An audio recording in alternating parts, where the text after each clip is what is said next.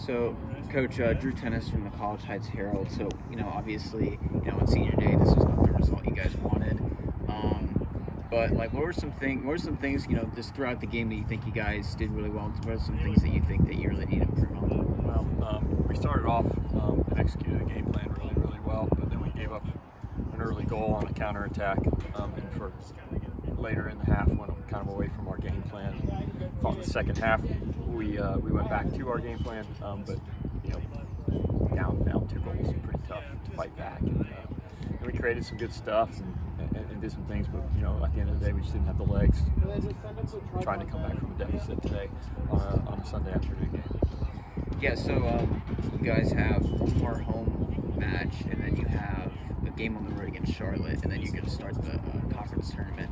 And I know maybe it's it's still a little bit early, but what are your expectations for performance out of your team during that? Well, the good news is that we've still got a lot of soccer left to be played. We put ourselves in a really good position.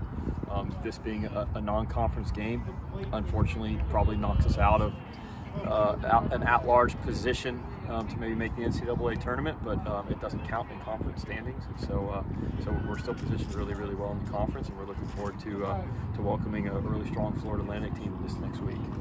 Okay, and just when it comes, with honoring the seniors today, can you kind of just talk about how important they've been to the program over the course of the last couple of seasons, and just what this team means to you, whether seniors that have been here 1 year, 2 years, 4 years, 5 years, and they're all important puzzle pieces to what we're doing. And, just have nothing but good things to say about this senior group. They have been absolutely amazing.